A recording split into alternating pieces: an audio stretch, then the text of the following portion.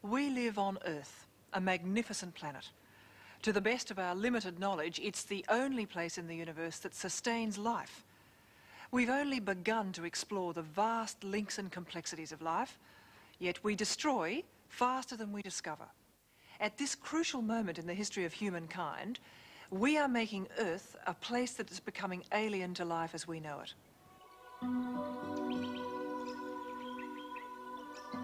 Every day, 100 species become extinct. They no longer have an environment in which to live.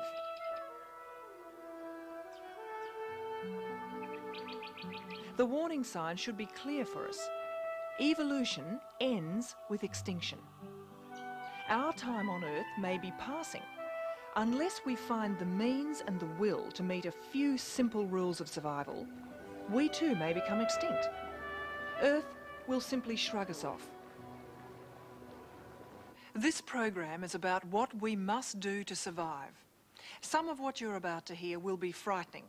It may seem overwhelming, but we have it in our power to do something about the state of our world. Down to Earth will equip you with a plan for survival in the years ahead.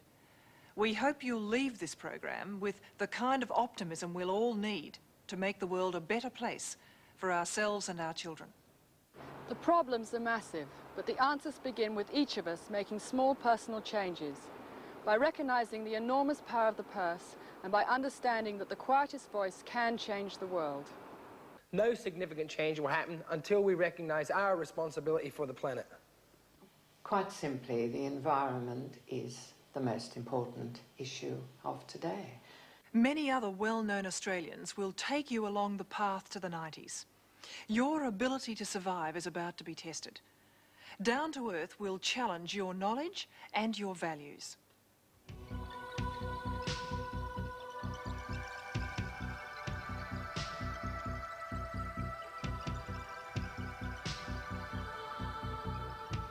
You'll pay a visit to number 6 Captain Cook Drive as a detective. There you'll meet the Australis family and pick clues to a unique murder mystery, the slow death of planet Earth. What makes it different is that we know the killer. It's every man, woman and child on the planet. The real puzzle is how it's happening and why. Bob's a hard worker and it's paying off. He's active in Neighbourhood Watch and the Volunteer Fire Brigade. But he's not too keen about greenies. I've read some articles, I've seen a few items on the TV. Everyone's talking about it, that's for sure. Yes, the weather's changing. Weather changes. I don't know whether it's the ozone layer or the greenhouse effect or what it is. But what am I supposed to do about it? I mean, I can't change the world. I know the greenies want us to panic. Then they can lock up all their resources so no one can use them. Sonia would like Bob to spend less time at work. She bought a second-hand computer to do word processing. The money helps with mortgage payments. It gives her independence. And she's at home when the kids finish school. I'm glad we live in Australia. A girlfriend of mine came out from Europe last year and she said rivers were dead and forests were dying. Well, that can't happen here, can it? Although, I must say I'm concerned about what future the children will have. But I could never be a protester. Amanda is 16 and thinks it's boring when her mother regards her as a child. Mum and Dad are the last people on Earth to understand her. It's about time they faced it.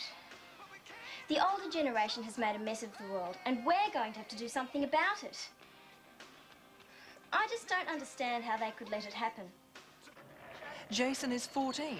He'd rather be riding his skateboard, but his dog needs a wash and his dad wants him to do some homework.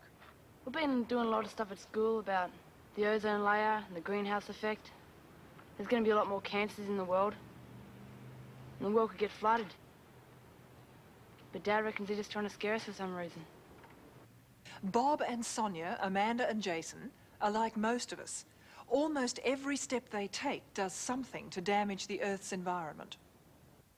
As we approach the 90s, strong voices are emerging with important messages that begin to be heard across the globe. One of the strongest and most effective of these voices is Canadian geneticist and author David Suzuki. It is our demand for more, our demand that we must have growth and greater material wealth that is ultimately putting an intolerable load on the planet.